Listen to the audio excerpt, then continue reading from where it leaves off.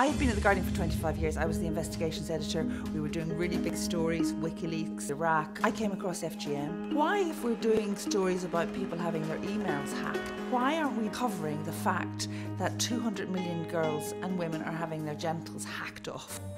So a small group of us left The Guardian and set up a charity dedicated to ending FGM, determined to do things differently. Attends, juste quand est-ce que vous allez partir? There's a huge anger in the activist community fighting FGM because there's a sense that the millions, and there is millions that has been spent on FGM, it's not reaching them. What we do with the Global Media Campaign is reverse that. No to FGM! And a large proportion of our funds go to the grassroots. That's what makes us different. We searched for activists who were working on FGM, who were often survivors, who were already working in the field, and through the volunteers we could see the people who really had the passion. What we're doing is we're saying, let's trust that person who's been walking 10 miles a day to go to the remote villages to talk about FGM. They mightn't have a BA, they mightn't have an international development degree, but they are the people who's going to end FGM. Many people respect religious leaders, and I know for sure if religious leaders can stand up with us, this thing will be a history. It's the activists on the ground who are going to go to their religious leaders and say, this is the reality of FGM, and tell people to stop because they'll listen to you. So what we do is invite activists, religious leaders and journalists to a 5-day media training academy.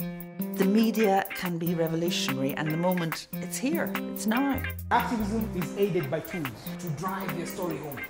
Let's use the smartphones, let's use the WhatsApps, let's use the Google documents and create a new, faster way of getting action, and we are getting results. In a campaign for 10 years now, TV, radio, I didn't know how to use them. I used to knock doors, talking to people. And my work was never recognized. But now I can say I'm very confident. I've amplified my work through social media, Twitter, WhatsApp, Facebook. I've seen a lot of changes in my community since I've begun engaging the religious leaders. Muslim leaders have delinked the Islamic religion from female genital mutilation, saying the act is sinful. The circumcision of women is not allowed in Islam. We have carried out the first ever survey into how putting religious leaders on the media works to change attitudes, and the results were extraordinary. More than 1 in 4 of people who heard those religious leaders said that they were going to stop cutting their children. It changed my perception, and I'm not going to let my daughter undergo FGM.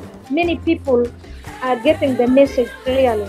Using the media to end FGM is really very important. I must say it's been a revolutionary journey of discovery for me, as I've learned so much about the media and I've been exposed to the digital world. So far I've appeared in more than 10 TV stations and radio stations in Nigeria, reaching 150 million people. There's a whole generation of young women. They've got the skills, they've got the technology, they've got the heart. They just need to be supported.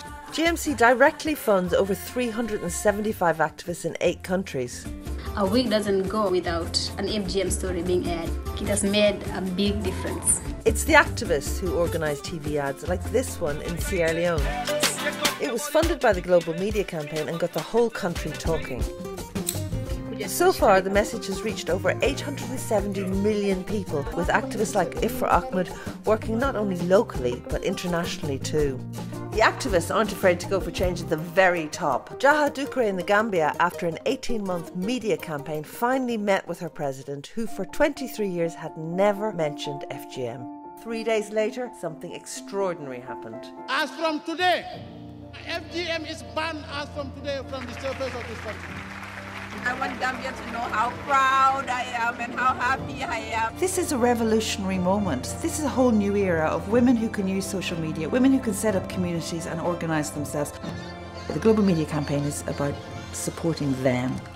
They are the ones who are going to end this, not us.